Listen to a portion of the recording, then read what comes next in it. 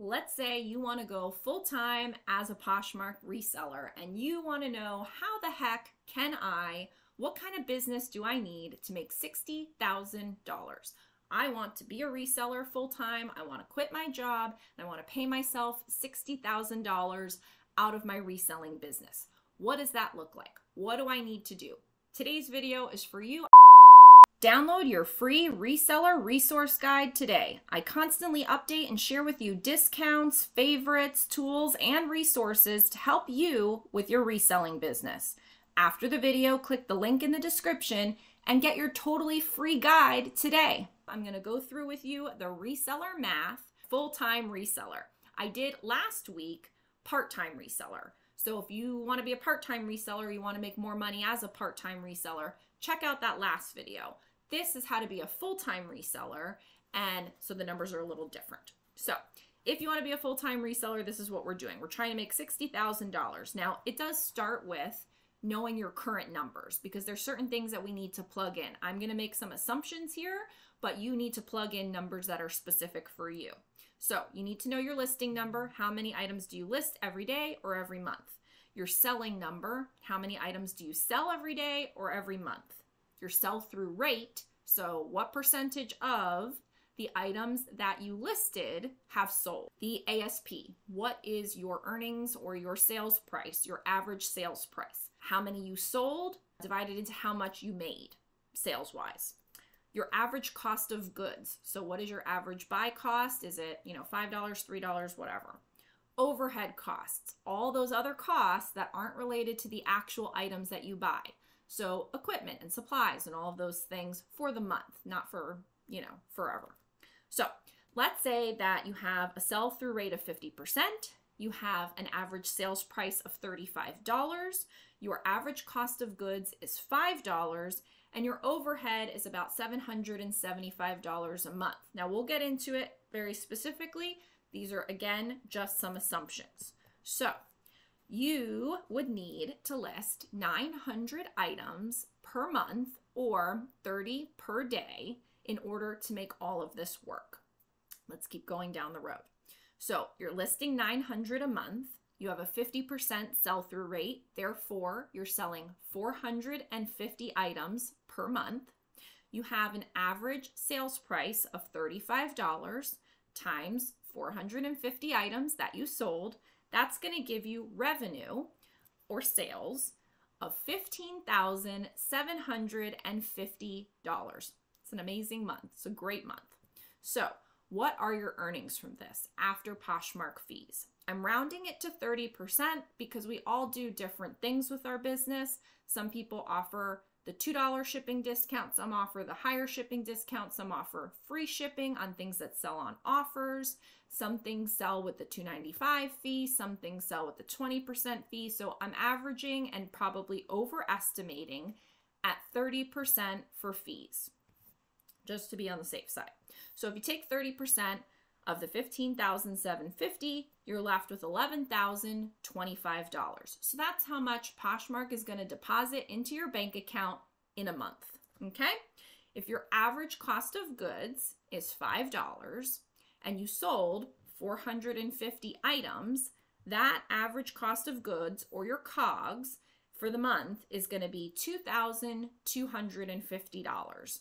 So we're going to subtract that from our earnings, and that's going to leave us with $8,775. So we got our money from Poshmark, we took out the money that we paid for the items, and that's how much we're left with. Now we need to subtract out our overhead. So this is the supplies, the equipment, the monthly subscriptions and services and automations.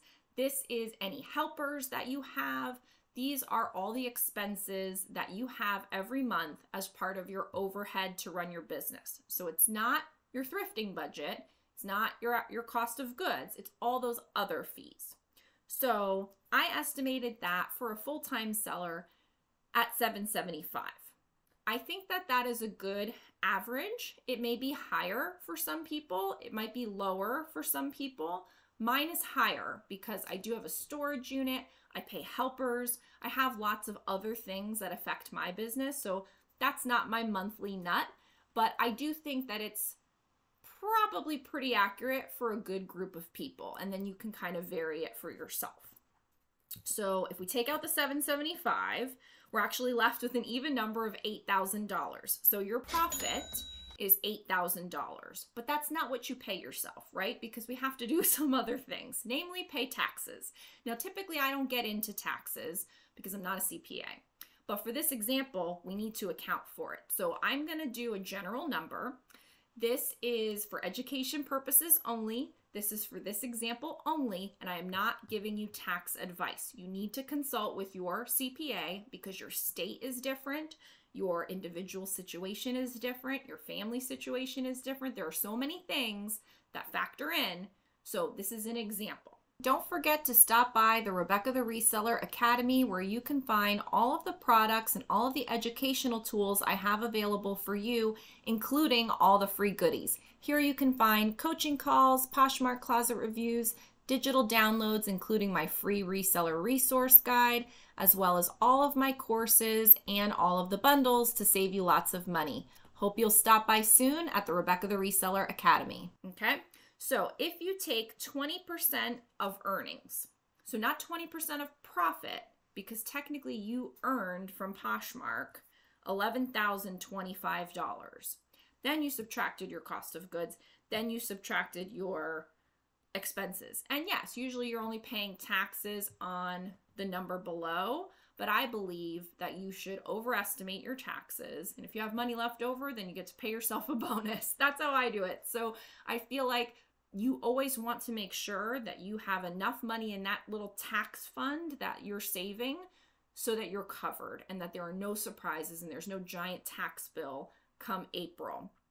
So I'm saying to do 20%, again, example, 20% of your earnings, which is $11,025, that puts you at $2,205 that goes in your tax fund from this month, hypothetically speaking, which leaves you with $5,795. So that is how much is available at the end after taking care of all of the things. Now, you could pay yourself that amount, but my recommendation as a full-time seller is that you have what I call a business fund.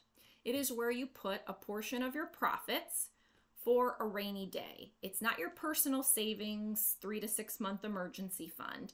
It is your business 3 to 6 months emergency fund.